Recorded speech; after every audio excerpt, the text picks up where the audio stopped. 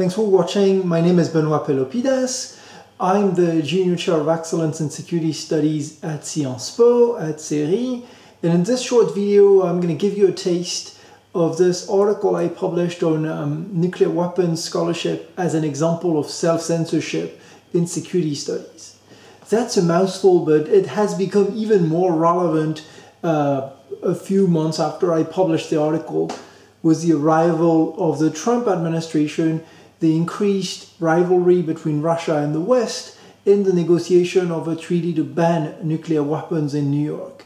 In this article, I mostly contend that the existing nuclear weapons scholarship displays three unspoken modalities of self-censorship that modify and unduly displace the notion of responsibility that we scholars operate under.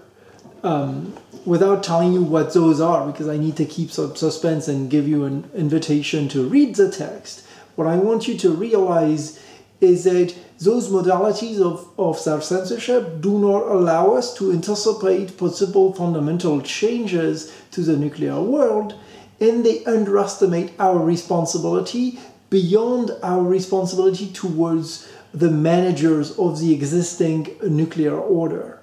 In other words, assuming that nuclear weapons scholarship has to be and can be non-normative, assuming that change can only happen under the categories of proliferation or non-proliferation and deterrence, and assuming that the future is only the result of our analysis and not a constitutive part of our persona when we engage with the analysis, we end up not understanding what we're responsible towards in terms of the future in the making and the citizens of this future.